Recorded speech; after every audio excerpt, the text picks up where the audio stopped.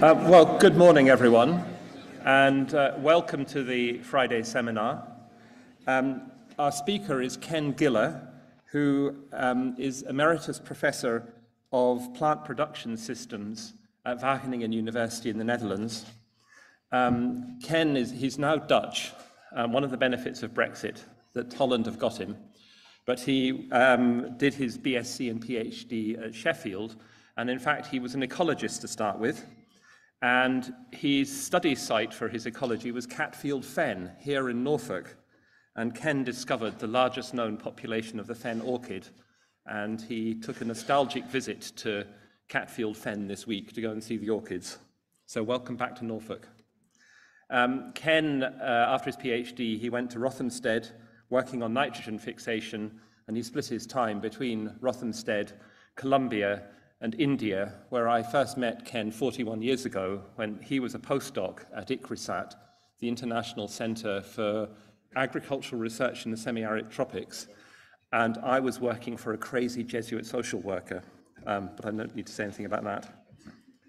He came back to Britain and joined the staff at the old Y College in Kent, now part of Imperial College, and became... Now closed, yes indeed. And became a professor there, and then moved to Zimbabwe for 3 years as professor of soil science at University of Zimbabwe. And when the Zimbabwean economy started to collapse, nothing to do with Ken, he moved to Wageningen, where he's been since 2001. Ken is internationally known and very widely recognized for his research on smallholder agriculture, focusing in particular on soil fertility and the role of nitrogen fixation in tropical legumes. And this is clearly highly relevant to the direction that the John Innes and the Norwich Institute of Sustainable Development are going with their focus on legumes, especially tropical legumes. Ken is also, amongst the many things, many honors that he has and many responsible positions that he has, I'll simply mention that he's co-chair of the United Nations Network on Sustainable Agriculture and Food Systems, which I think shows the extent of the recognition that he has in his field. And he's going to talk to us today about land sparing and land sharing. And so welcome to the John Innes, and we look forward to your seminar.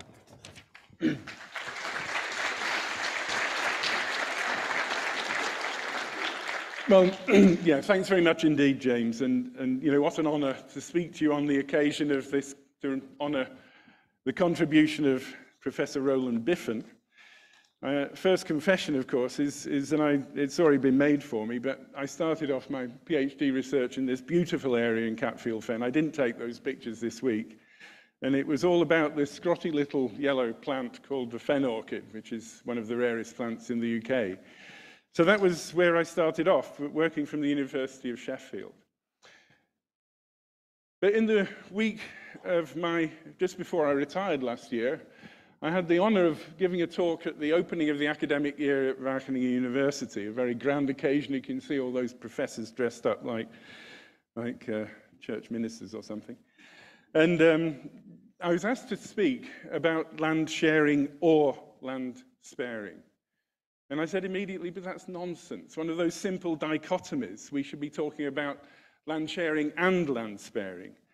And it led me actually to develop a talk around a range of different work that we've done. And what I'm doing today is basically developing that talk quite a bit further. So I'll start off talking then about some of the challenges today. I'll talk about this idea of simple dichotomies.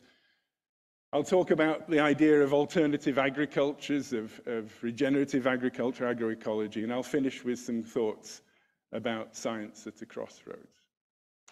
So I work in Africa, and if we think about what we're facing over the next 20 years or so, we're going to have an extra billion people on the planet by 2050. In Europe and many parts of the world, we're worried about the aging population. The population in China is now going down. In Europe, we're faced with this increasing retirement age. We don't retire at 65 anymore. I retired at 66 and 10 months. The Dutch are fairly accurate on this, and at that point I had to retire. In future, people will be older when they retire. We're worried about that. But In Africa, we're facing very rapid population growth, which by the end of the century could be as many as 4 billion people if things don't slow down. And certainly by 2050, there'll be plenty more. And this, of course, is in the face of climate change. We saw this last year. We topped the 1.5 degrees already, I think. And we're at the same time, we've got commitments to put a third of the planet aside for biodiversity. So I think those three things together really illustrate the problem that we're facing. Now, this graph shows basically what has happened with crop yields since 1960, starting down here. And you can see crop yields in many parts of the world have gone up enormously.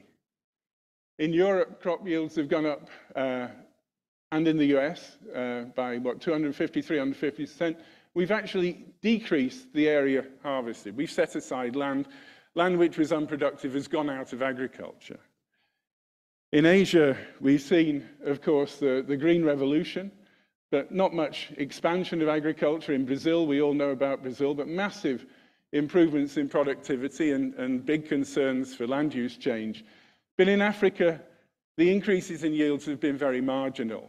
And the population that has grown and it's expanded enormously has been fed essentially by the expansion of agriculture. So land is absolutely at a premium for the future. So this is then a real challenge, but it's also an opportunity because, of course, if yields are so low, they can be increased.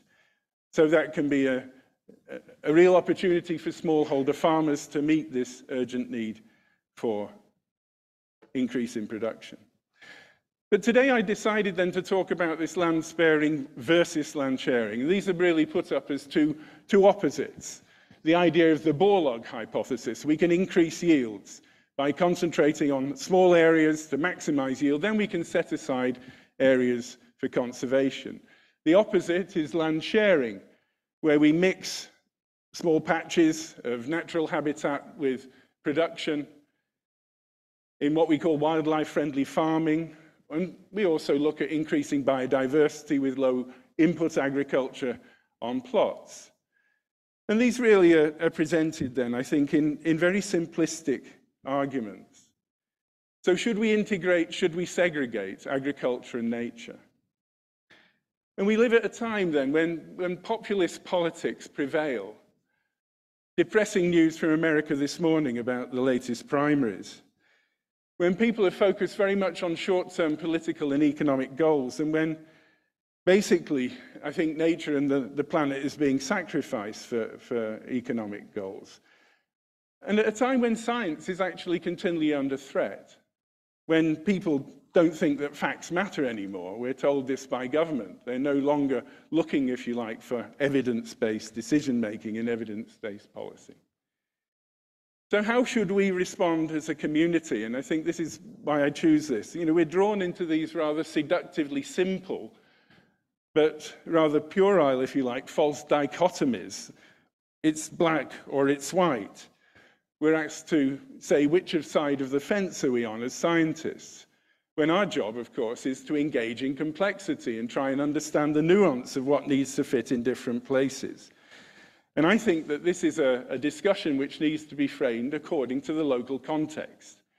I don't think it's black and white at all. I think we need to look at all the various shades of grey, or should I say the various shades of green. For what purposes and for what types of biodiversity do we want to put land aside? So should we segregate, should we integrate? And I want to share with you a few examples. And the first one is one which concerns us all, because we all love chocolate, of course. And chocolate is produced by smallholder farmers, mainly in West Africa, more than 60% of the production globally, many of whom are actually very poor. But the consumption, of course, is found in much more in Northern Europe, in North America. So it's one of those crops which provides a very sharp contrast, if you like, between the consumption side and the production side.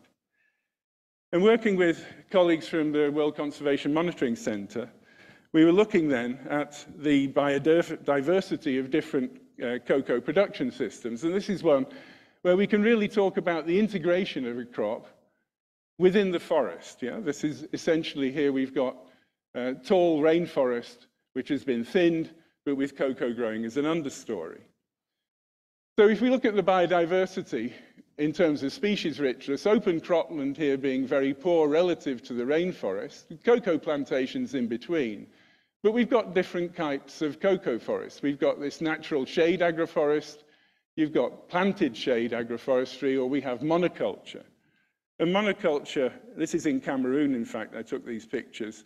This is what monoculture cocoa looks like. Fairly impressive tree there with a farmer walking in between.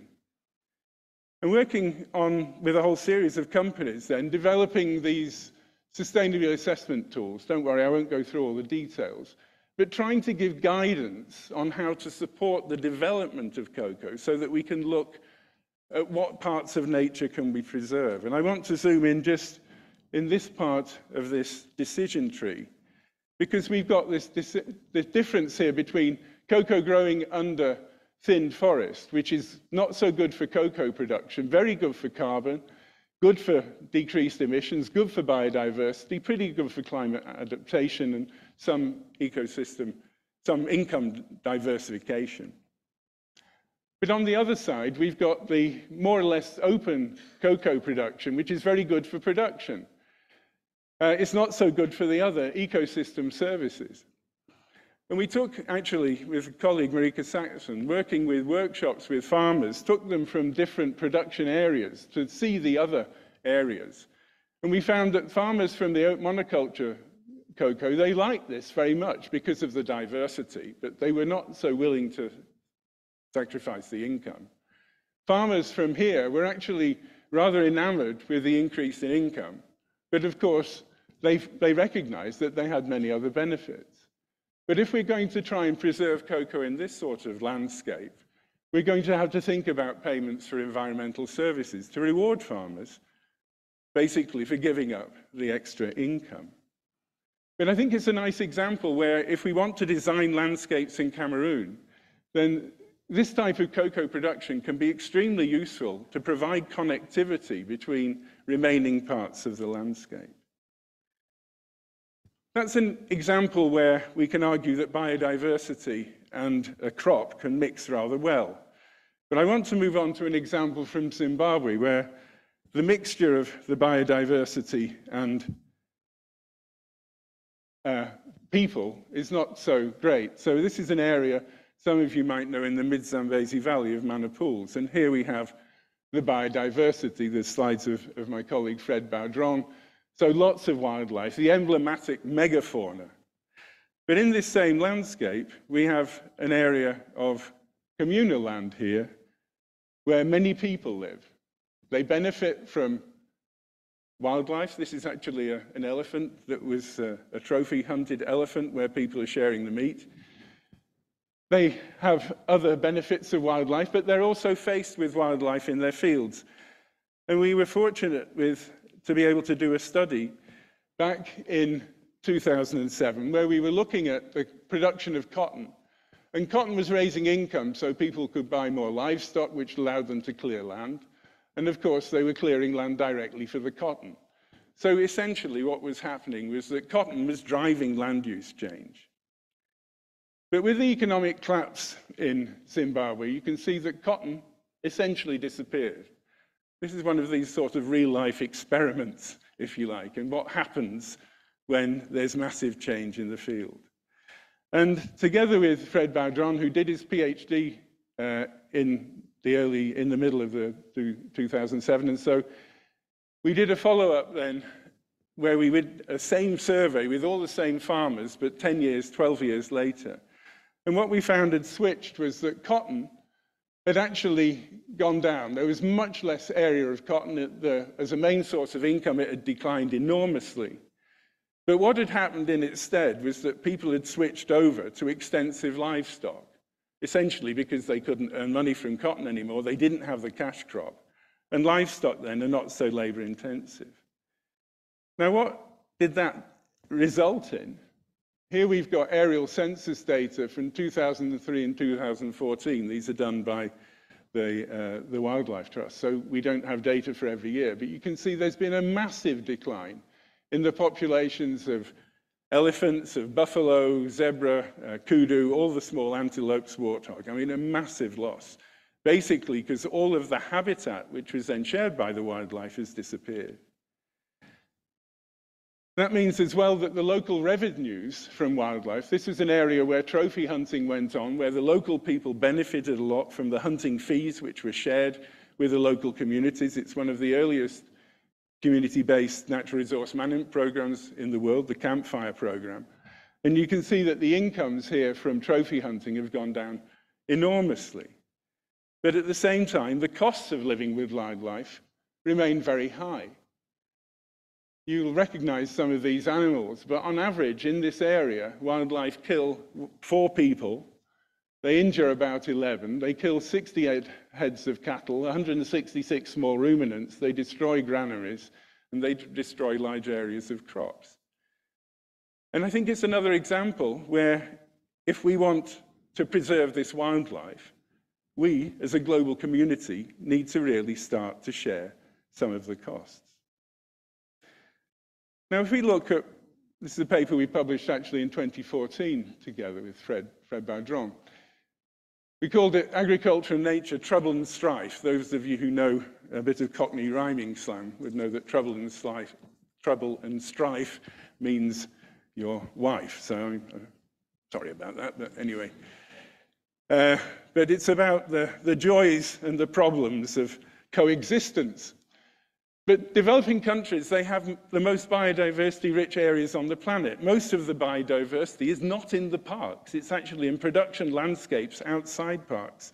But all of these global conservation agencies, they promote the wilderness approach, the idea of natural parks. But then at the same time, they all support low-input, extensive farming. And low-input, extensive farming takes up a lot of land.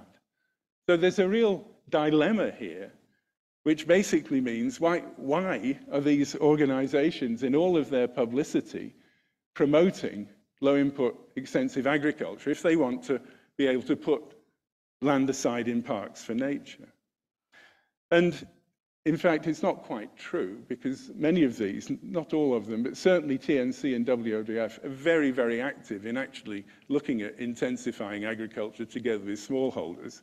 But they don't put that on their websites because it doesn't attract so much funding. But this leads me on to this idea of what I call the framing of farming. And I've worked together with a past colleague of yours here at the university very much, with Jim Sundberg on this, thinking about the whole idea of how do we think about framing farming.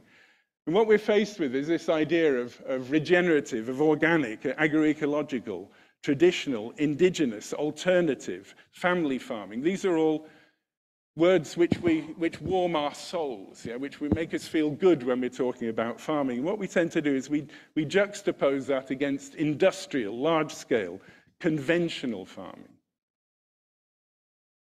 But we asked this question in a paper we published in 2022, what is conventional agriculture? Actually, conventional agriculture is 99% of the world's agriculture.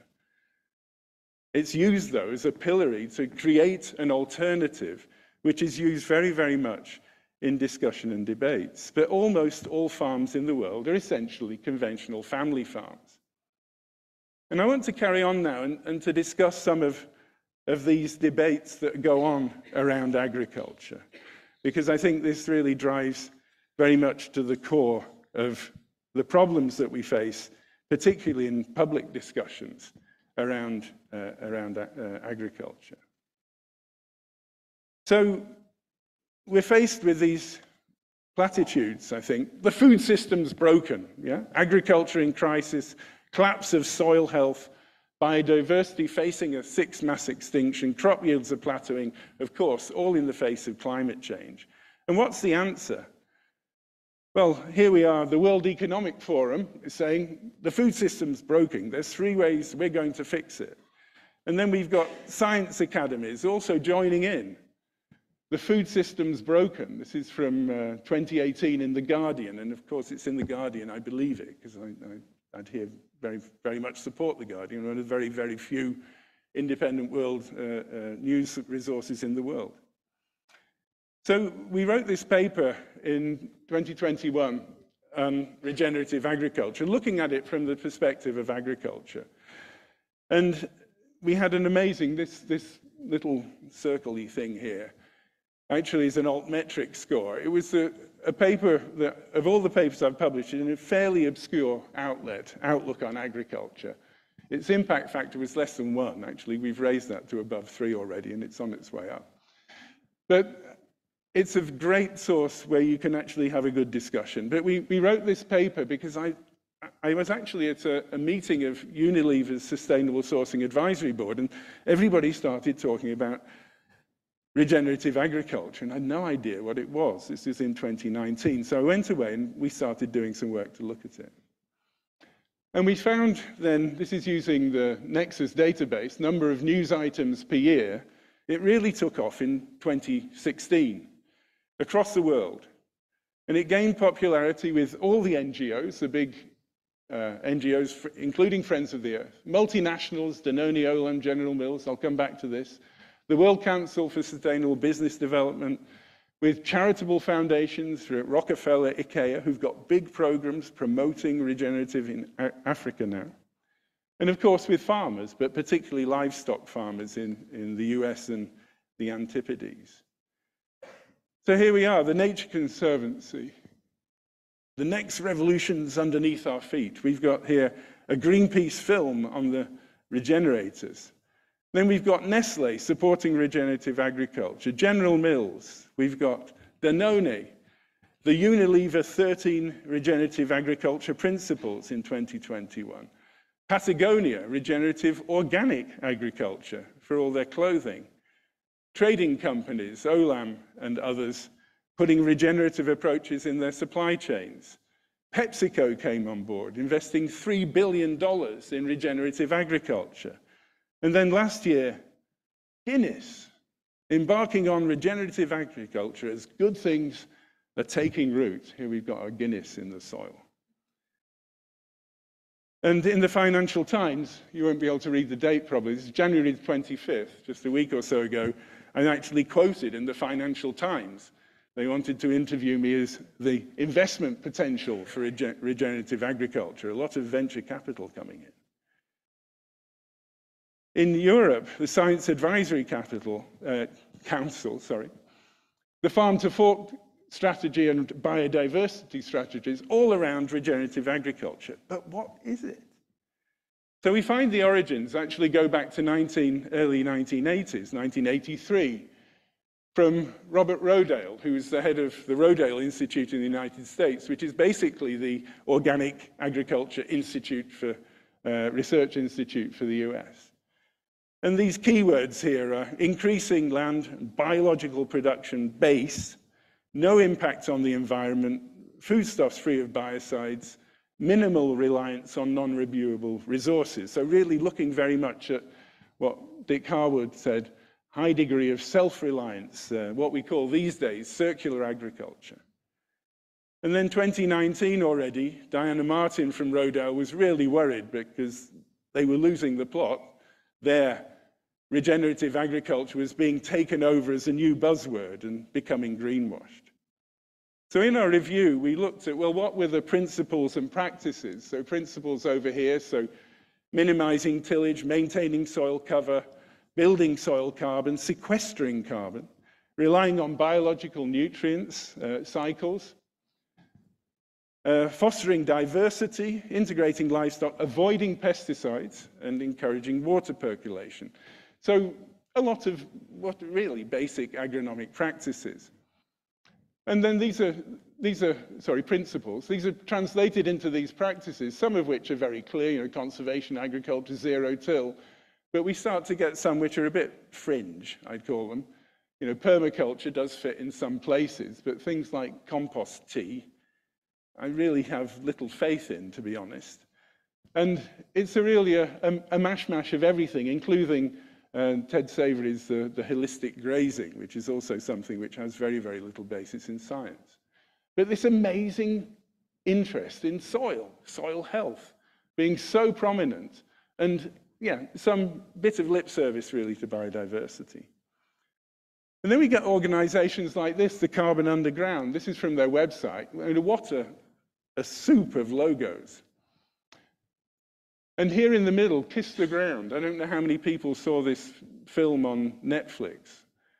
It's a fairly nauseating documentary.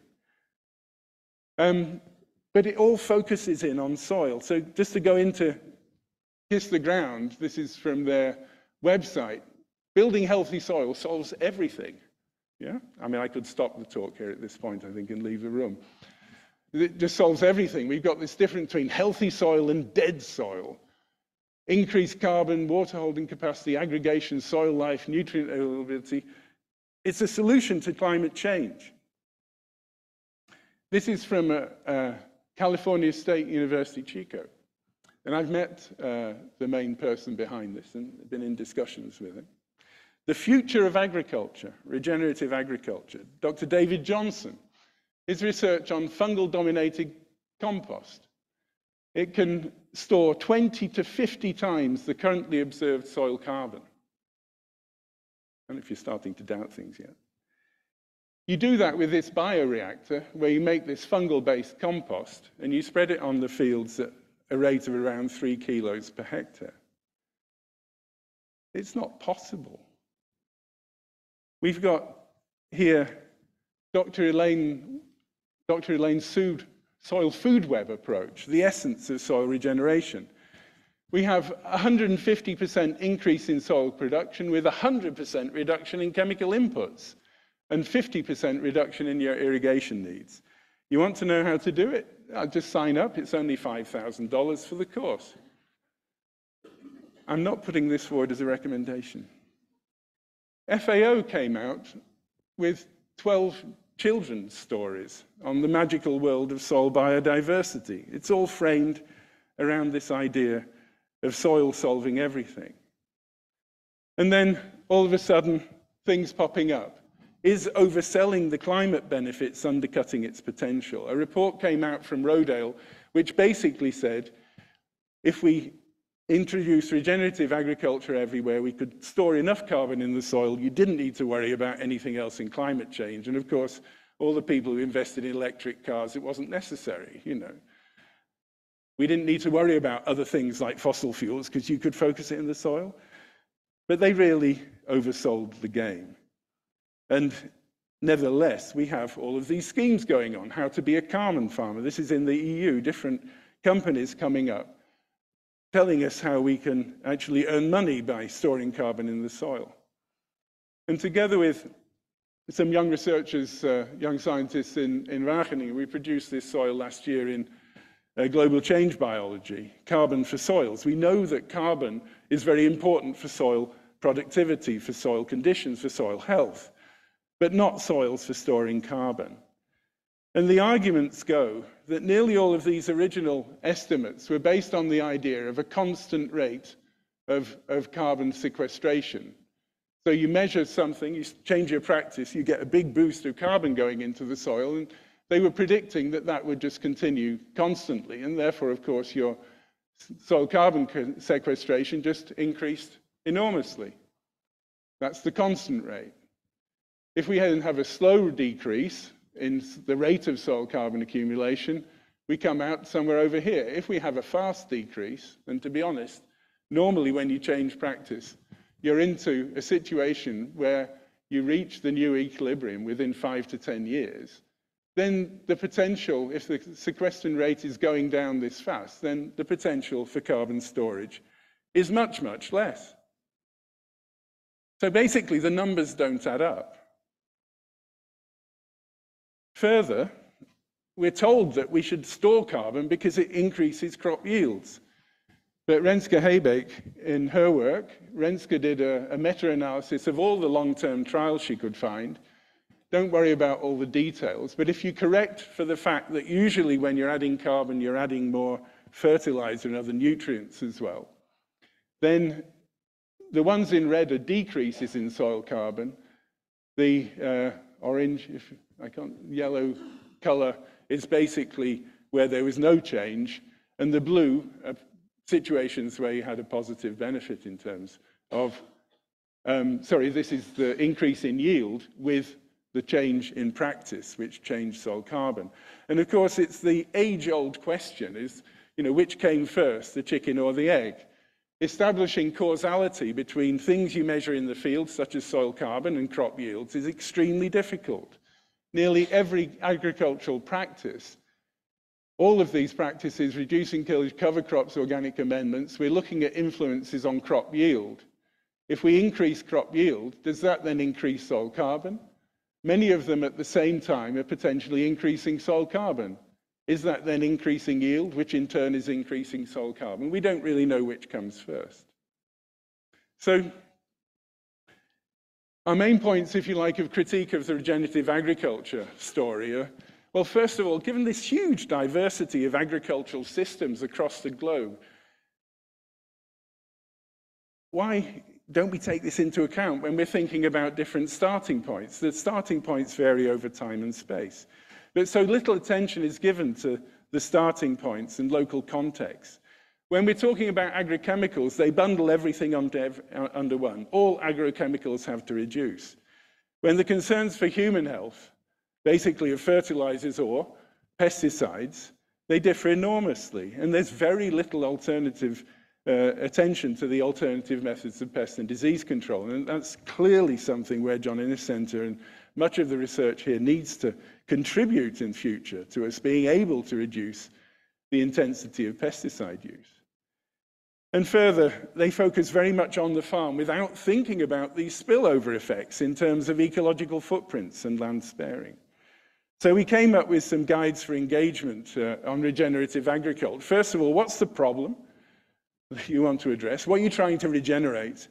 What's the mechanism that's going to help you do it? Can you include that mechanism into a practice which could be socially, economically viable within that context?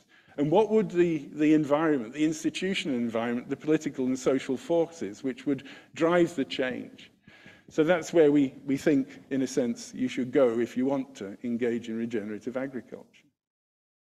But if I move on then to agroecology, agroecology has 13 principles, most of which you can't really disagree with. Recycling, soil health, animal health, biodiversity, but then also things like fairness, equity, participation, co-creation of knowledge. These are all then these principles from the high-level panel of experts. And together with Jim Sundberg, we just published this paper at the end of last year, where we see these alternative agricultures, they define themselves through these principles. In no way do those principles undermine what we call mainstream agronomy. They're basically the principles of good agricultural practice. But in proclaiming these principles, they're essentially looking for legitimacy and trying to claim a place in what we call a rather crowded and contested marketplace when it comes to all of these different players around agriculture. Now, going back to this graph that I showed you at the beginning, it was basically from a paper I did for the UN Food Systems Summit, thinking about who are the farmers of the future, who will produce our food. And here in Africa, this is, if you like, my signature slide taken in Zimbabwe of this soil fertility, a soil which is producing nothing because that soil has been continuously cropped without inputs. And if you want to degrade a soil, continue cropping without putting anything back. And that leads to soil degradation. And I showed you this amazing expansion of agriculture. Well, if we look at nitrogen use across the planet in the same way from 1960 onwards, you can see massive increases in nitrogen use from 1960 onwards. Not so much in Europe and North America, they were already using fertilizer. But in Africa, very little increase. And that graph looks remarkably similar to this, doesn't it? So in a sense, what's driven land expansion in Africa has been the lack of inputs and the lack of ability to increase yields. Now, I'm on dangerous ground here, but I mentioned one example, and this is based on my earlier understanding of what was going on with Phytophthora in potatoes. And I made this slide before I went out for dinner last night with Jonathan Jones and others, and I think I've been updated since then. But I think the point remains. Most of these alternative agricultures eschew the use of any genetic manipulation, whether it's gene editing or whatever, it doesn't fit in agroecology. But I see that as using biology, the best of biology, biological resistance, to overcome the need for chemicals. We've got this opportunity of triple stack resistance to late blight. There are programs in the Netherlands using older techniques, and now, of course, you guys can do this much more elegantly, and Jonathan explained some things to me this morning. But how can we convince the public that if we want to reduce pesticides, we need to get these methods out there and used very quickly? Now, another example on the use of reducing inputs is the many inoculants that are around, claims of alternative nitrogen-fixing bacteria. And I know Ray Dixon's in the audience. Hi, Ray. You'll probably shoot me after this. But it was a workshop in Seattle with the Gates Foundation last year, where Bill has heard about these inoculants, and he said, we should be investing in this for Africa. And I'm going, please don't, because they don't work. And I give you one example, and it's the most clear example. And you can see here, this is a meeting between Corteva and somebody called me. Their slide. This is what they claim, that Nutricia N, how it works, it enters the plant through the stomata, colonizes the leaf cells, it converts nitrogen into ammonium, a constant supply of nitrogen to the plant. There's no plant energy required for this process. Yeah. This is on sale in the United States. It's on sale as Blue N in Europe. And the bacterium that they're using, we work with Julie Ardley, some of you know from Murdoch University. But it's Methylobacterium symbioticum, and it doesn't contain nitrogenase. Now, that's the clearest example that I could go out very public and say, sorry, this is a fraud, and when are you going to take the product off the market? And we published that it's in a Dutch magazine. This is an English translation that's out there on the internet, and they get a bit worried, but they haven't come back to me yet and told me when they're going to take it off the market. But what's driving this is all of this populist nonsense that's out there without any good science base, I would argue, where people jump on a bandwagon. And I've had many people on Rockefeller Foundation and others saying, yeah, but they've raised venture capital of 30 million. There must be something in it. And I'm saying, sorry, that's just people with a lot of money who can't make sensible decisions. Anyway, I think overall, regenerative agriculture is here to stay. It's got so much momentum with all of these companies. What's good about it? Well, it's taking the goalposts from what we had as sustainable intensification, which was a do no harm approach. Okay, but let's do agriculture. We want to do better. Yeah. Now, we lack a clear definition of regenerative agriculture. I think actually that's useful for us because it maybe allows for many more diverse things to be done. It's maybe more a help than a hindrance. There's a common set of principles of regenerative agriculture we can identify around basic good agronomic practices. But then this huge diversity of farms and farming systems and takeoff points, it means we need this tailored approach. In Europe, in the Netherlands, we've got to reduce our nitrogen inputs. It's desperate in terms of the amount of manure which is being created by soy coming from Latin America together with fertilizer. We've got huge problems for nature. But in Africa, we need to increase inputs. It depends on your starting point. And then monitoring and measuring will actually remain a problem, a real challenge. On cocoa, we were actually approached by Nestle to say, we want to do regenerative agriculture in cocoa, how do we do it? And we actually distilled it down to these things. They're zero carbon commitments, soil health, and enhancing biodiversity. Alongside, of course, their commitments to reducing child labor and giving people a good income. And this report's out there on the internet. I'm the first author of it. It's a program we're doing with Nestle because we're actually out there trying to measure what they're doing in a detailed way with greenhouse gas emissions to give them the first baseline, if you like, so that we can then measure whether or not what they do in terms of their change actually leads to the change that they want. Now, going back to my PhD days, as I'm retiring, I've picked up the baton again, and I'm working on this area which is very close to Wageningen. It's a beautiful area where 400 hectares with crowdsourcing for people like me and others, we've turned poorly productive wet grassland, which was used for extensive livestock, back to nature. Fantastic nature of birds, this gentians, beautiful flowers, and I'm involved in doing the vegetation monitoring and classification. It's wonderful to do. It really gives me huge energy. I love it. It's going back to my hobby.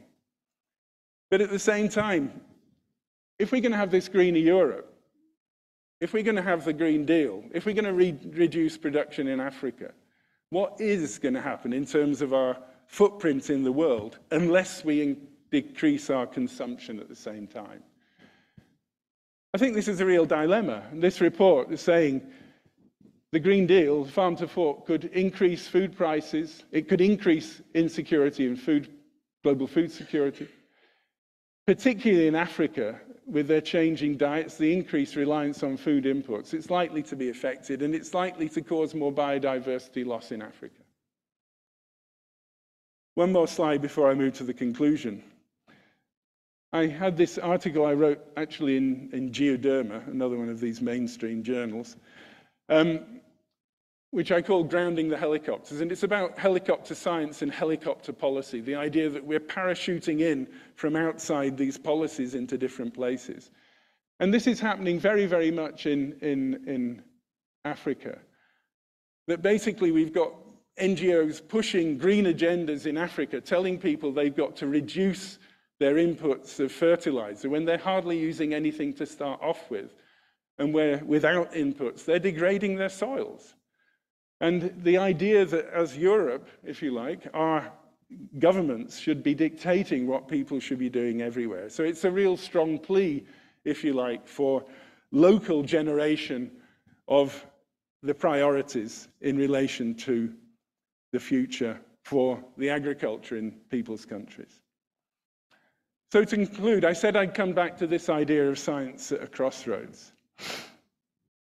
And I'm particularly enamored by this cartoon that some of you might have seen. Philippe Bavet used this in a paper when he was doing a bit of a critique of soil health.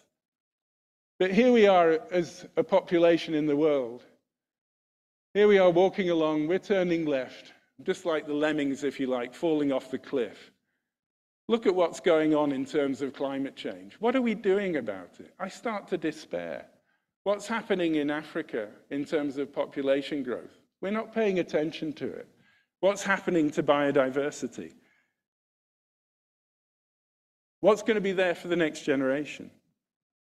And at the same time, this was in the Observer on Saturday, the Observer Guardian last Saturday, Saturday the 3rd of February. The situation's appalling. Fake scientific papers pushing researcher credibility to crisis point. 10,000 papers retracted by academic journals. I was at an editors' meeting with Elsevier a week or so ago in Amsterdam. And these paper mills, I'd never heard of them, but they're out there in different countries. They generate papers, but they don't just generate papers that are submitted to journals. They actually establish their own people as guest editors for those journals, and they're then published. And you get the most peculiar things happening. As I got on the plane to come here on Tuesday, I had 2 invitations. Both of them for June the 12th to 14th, 2024 in Budapest. Interesting. The first was to join the 11th International Congress on Gynecology and Obstetrics, to present a paper on the impacts of heterogeneity in soil fertility on legume finger millet productivity. I am an author of this paper, by the way, so it's quite a good paper, but I'm not sure it fits the bill terribly well. And here I was being invited to be a chair or speaker at the World Congress of Infectious Diseases, and I can assure you I have no papers whatsoever on infectious diseases. Science is in a really dark place at the moment. So, what do we do about it? Well, the scale of the challenges is absolutely daunting. I want to just draw on some notes just to make sure I hit all the right buttons here. So, first of all, what do we need to do? I'd say we need to move away from these simple dichotomies, yeah? As scientists, we need to get off this sort of bandwagoning. We shouldn't be trying to show that things are right or wrong. We should be trying to engage with the complexity in the world of what works where and how and why, and providing evidence, if you like, where we can think deeply about how our work can contribute to better societal outcomes. And not only that, but who's going to be the winners and who are going to be the losers? Because there are clear trade-offs in all of these things when we talk about land sharing and land sparing. Second then, in this world which is so highly competitive for funding in science, I'd say we increasingly find scientists jumping onto bandwagons and actually overselling their research in a way which I consider to be on the verge of being unethical. So they're often trying to answer questions that are wrongly framed. And to give you an example, in the Netherlands at Wageningen, my two co-authors on that soil carbon paper, colleagues tried to close them down in the discussion because they say, yeah, but you can't go around saying that because we've got money from the ministry to work on this with farmers to start building soil carbon and selling carbon credits. You say, sorry, academic freedom and all that. And we started an internal debate to try and suppress that as a practice.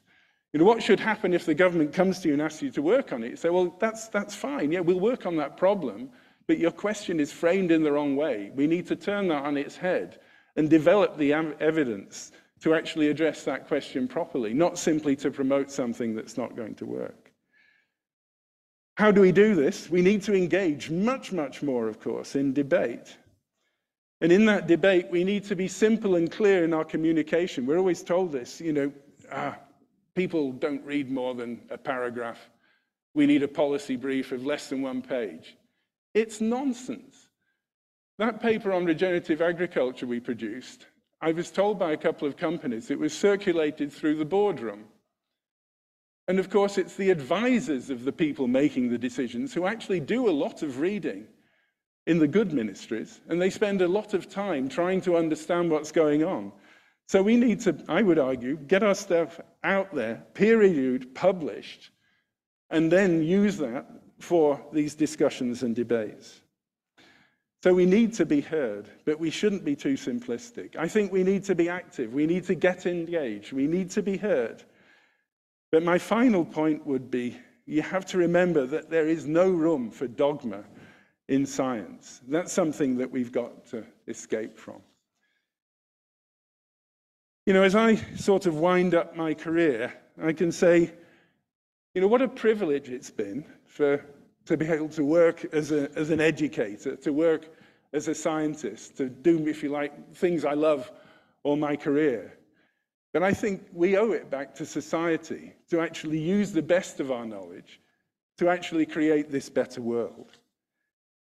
With that, I'd like to thank some colleagues who did all of the work, of course, you know that sort of talk, but particularly these names here of people that we've written together very, very much on these issues. And we have a thing called table debates on the Wageningen. Wageningen is one of the contributors with Oxford, the Martin School, and with the Swedish University in Uppsala. Basically trying to actually engage in these debates and get those discussions out into the sphere. And so please read it, contribute, get active. Let's have an evidence-based world and not a populist world. Thank you very much.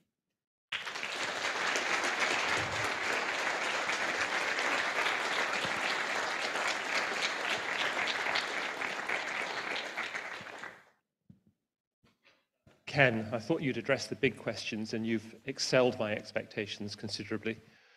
Thank you very much. I think it's particularly appropriate to give the first few questions to students and other younger scientists here, early career scientists. Or indeed anyone here. Don't be shy. Don't be shy. And we've also got over 100 people on the internet. 150.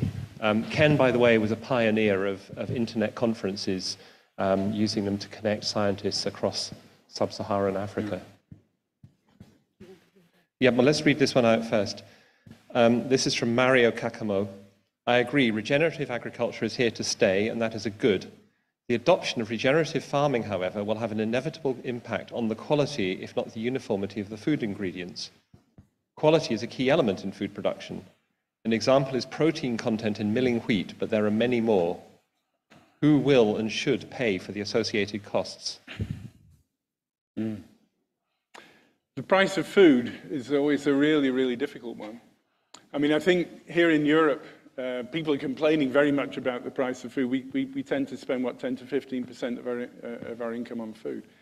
Many of the communities where I work in Africa, and I mean, most of my work there has been on promoting legumes for nutrition and everything else, spend 50 to 60% of their income on food. If food prices go up, the people who really suffer globally, because we have a global system which regulates cereal prices, it tends to be the poor. So at the end of the day, I do believe that we need to pay more for our food, but how we do so in a way which is equitable, I think is an extremely difficult and thorny problem. I don't think I can give you a really straightforward answer on that. Saskia, over there.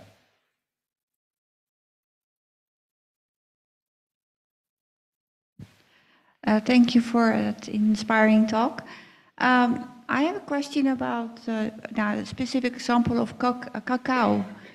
I mean, the farmers in Africa get very little money for their cacao, whereas Nestle is making huge profits. So, I mean, okay, we can pay more for our food, but, you know, it is also the responsibility of companies to also manage their profit making. Sure. Right? So what can be done to manage the middle management of cacao, basically? Yeah. No, another good question. I mean, I think cocoa production, particularly for countries like Cote d'Ivoire and Ghana, is incredibly important. The whole economy drives on it. Governments are elected or fall based on the subsidies they give around cocoa production often. And if we look at the price of chocolate, I think I'll probably misquote this, but I think 15 years ago, something like 12 or 15% of the price of a chocolate bar went back to the farmer, and now that's down to 8%.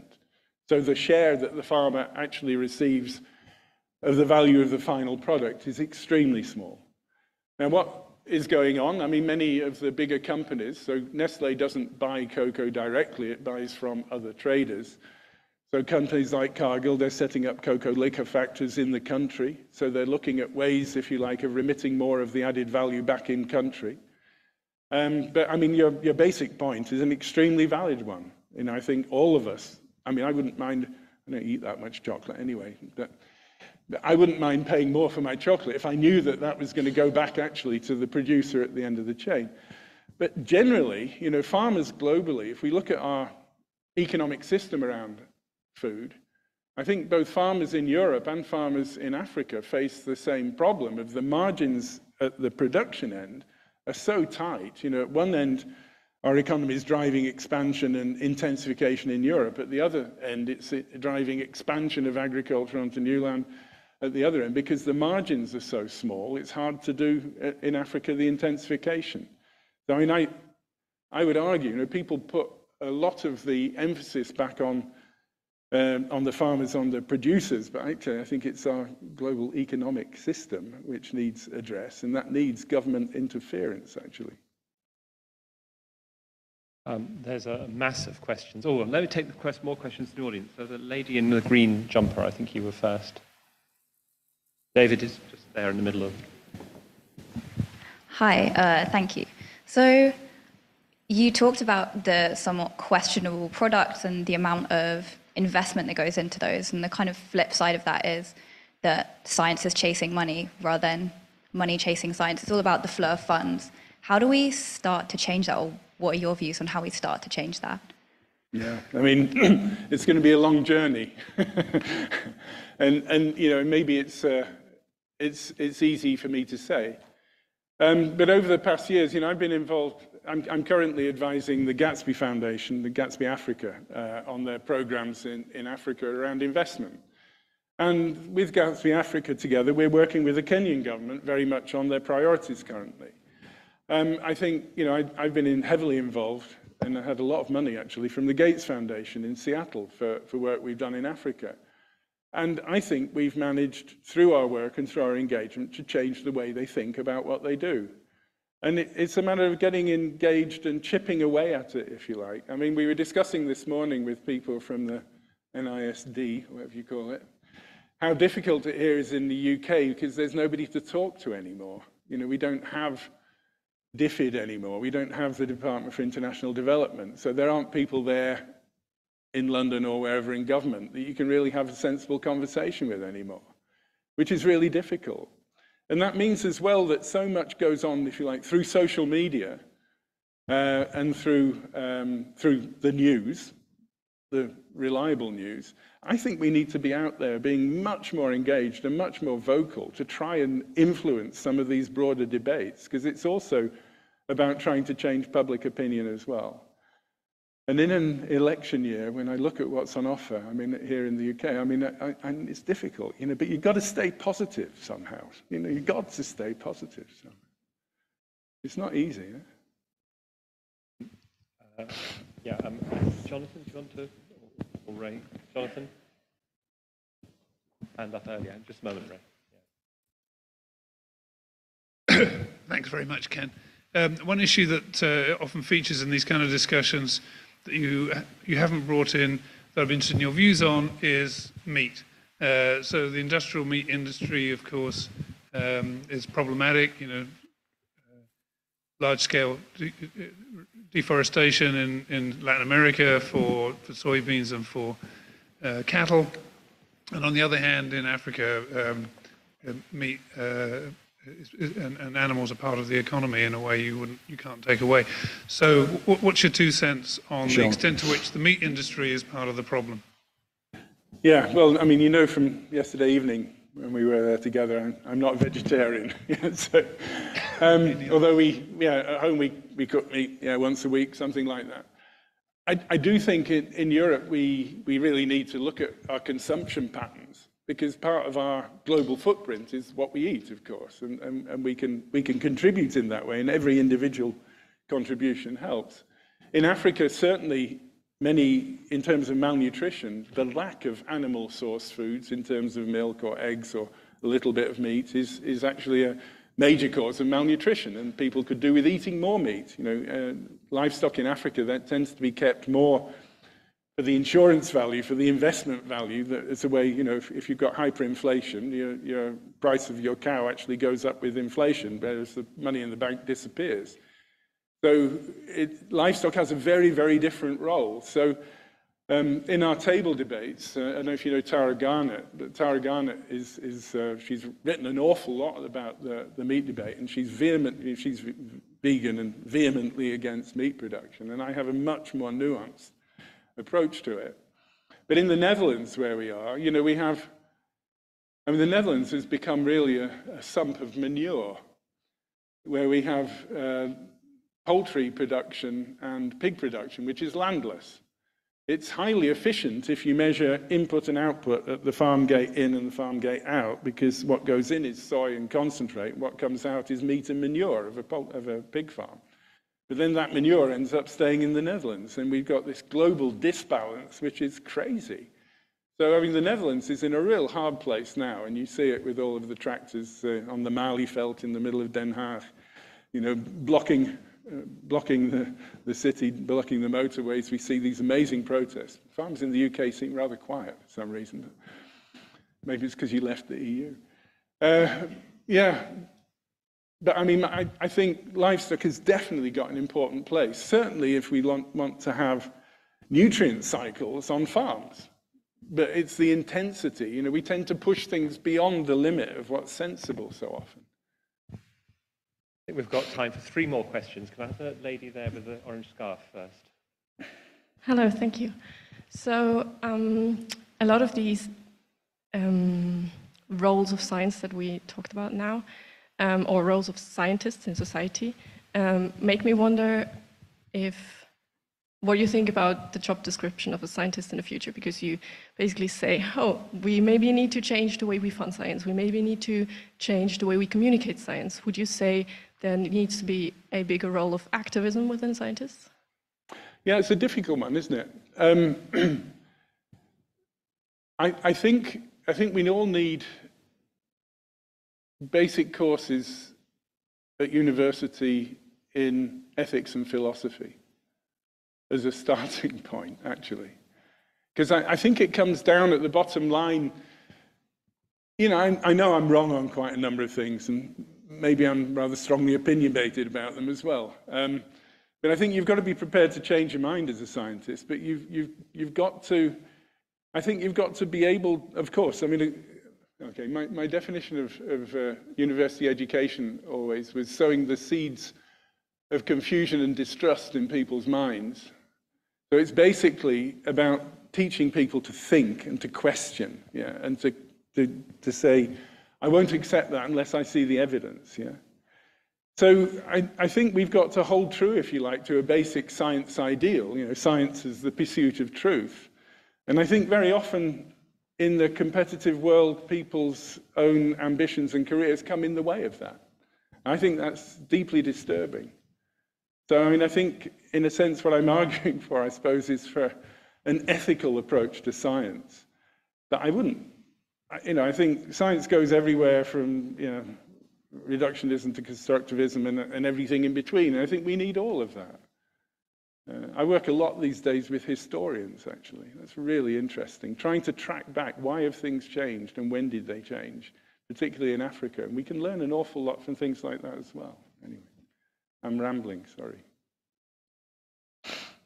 Finally, Ray. Hi, Ken. I was quite shocked, actually, when you started talking about the potential devastating effects of the EU's farm-to-fork strategy. You know, because I've always thought in my EU-centric way, this is a reasonably good policy, you know, yeah, decreasing chemical inputs into agriculture and perhaps solving some of the Netherlands manure dump problem, for example. Sure. So what do you suggest we do about that? What would you say to the EU chief scientific advisors on this point? Yeah, I mean, the problem is then, in a sense, you'll be put in a corner and said, we need the answer today, and that's a difficult one. I mean, scenario thinking is very, very useful around some of these, providing alternatives. If we think about the farm-to-fork strategy, you know, the declaration, we're going to reduce the use of pesticides by 50%. That's just plucked from the air without any thought of the alternative and the likely spillover effects. I think the fact that the environment is so high on the agenda for the EU is great. The EU still spends a third of its budget on the Common Agricultural Policy. That money goes back to farmers to support them. And they're often supported to do things like have flower strips along their fields and the like. Now, you can question how useful that is for biodiversity. Yeah? So I think the general movement that, yes, we've got much more attention to it is very good. But at the same day, if we were to reduce our consumption and minimize our footprint, then yes, okay, but we're not necessarily doing that, and these things have to go hand in hand. So I'm not against, to be honest, the Green Deal. I think that the Green Deal has a lot positive about it, but it's just we need to be aware, and that discussion of this broader, you know, the ecological footprint, it's really not on the table for many people. So, and, you know, it's this problem with scientists, isn't it? Oh, yeah, we need to do more research. But we need to engage with the evidence that's available and to present different alternatives and to think, well, what are the spillover effects going to be to other parts of the world? Because if by reducing our production here, that means that production goes to an area where it's done much less environmentally friendly, you know, we can have all that we want in terms of animal welfare in Europe, but if that just means that you've got factory farming of poultry happening in South America or different parts of Africa, then we're shifting the problem. Yeah? So it's really a plea for awareness. I don't have the answer, Ray, I'm sorry. I'm really sorry, but I think we're going to have to stop there. Several hands up in the audience. And online, as I said, we've got over 150 people, and there's a stream of great questions. Okay. I would say to both people online and here that online there's great questions about things like regenerative agriculture and composting and wanting to justify your views on biostimulants. And I'll say to all these people, this seminar is being recorded. The link will be on the website, won't it, Naomi? We'll put it on the JIC YouTube channel. And so you'll be able to find the references to Ken's work there. Thank you for putting the references up in your slides, Ken. This lecture is the Biffen lecture. It's one of our annual named lectures, which we invite especially distinguished people to, such as yourself, Ken. Biffen is best known in this institute as the founder of the Plant Breeding Institute in Cambridge, which is one of the progenitor institutes of the John Innes Centre. But Biffen was an agronomist before he became a geneticist and plant breeder, and he got into plant breeding because he recognized the importance of improved varieties for agronomy, as indeed you do. And I'm very delighted to present you with this beautiful picture. Oh, wow. Juggling too many things. A print from the wife of a former director, Leonie Woolhouse, showing Biffen in his famous floppy hat with enormous ears of wheat. So Ken, Thanks very much. let me put the mic down and present you this. Okay. Well, thank you very much. Yeah.